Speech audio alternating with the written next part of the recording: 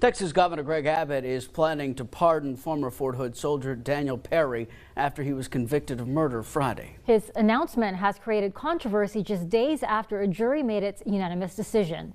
Fox 44's Hannah Hoover takes a closer look at the case. Hannah.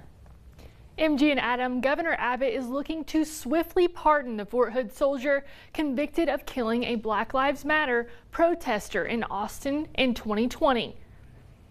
Killeen resident and Army Sergeant Daniel Perry traveled to Austin on July 25, 2020. He was Uber driving in Austin to make more money.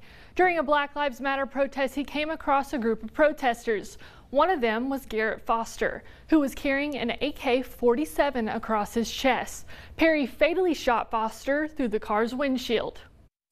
Getting a pardon from the governor is more rare than winning the lottery or being struck by lightning. Daniel Perry hasn't even been sentenced yet. He's not even at this moment eligible for a pardon from the governor. The defense team asserted it was self-defense. However, the jury on April 7th convicted Daniel Perry of murder. Governor Abbott was not happy with the verdict, saying Texas has one of the strongest stand-your-ground laws of defense that cannot be nullified.